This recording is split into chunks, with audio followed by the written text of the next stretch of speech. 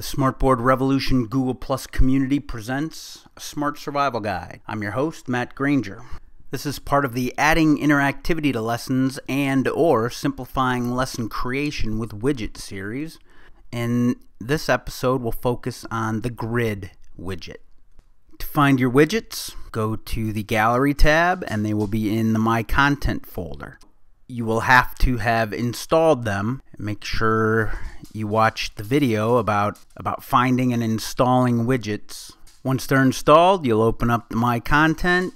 Your folder may be named differently, and then we're going to go to the Grid Widget. Double click, we'll put it into your notebook page. So it kind of gives you some direction here. Tap a coordinate to highlight it on the graph once you have them in there. Tap a coordinate to highlight it in the list. You can use a pen to draw a line and add multiple coordinates at once, or you can draw a point on an intersection to add a new coordinate.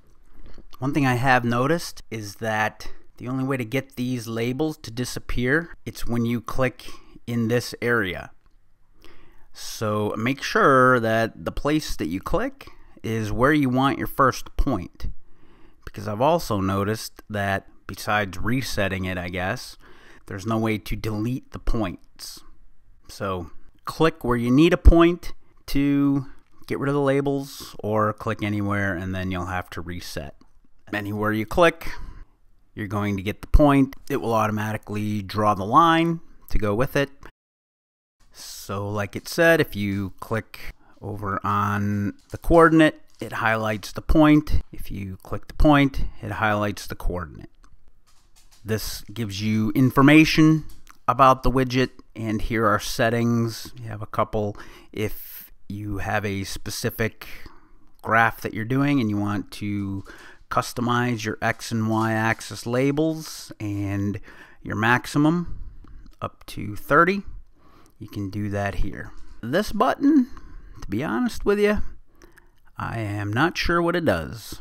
I've not yet found anything that it does. Usually this one will insert something onto the page, so I assumed that it would insert the graph here onto the page, and the X if you wanted to then clear it off of the page. So the only way to see the whole thing is to go here and go to entire page. It said that you could draw a line. So if I start here and draw the line, it finds the closest point and puts the line with the coordinates in there.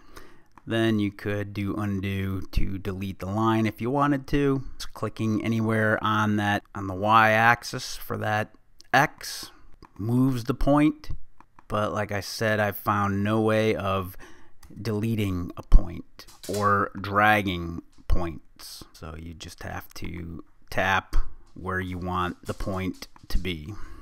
That's the Grid Widget. It's not a bad little interactive as you're teaching graphs, XY, Cartesian planes,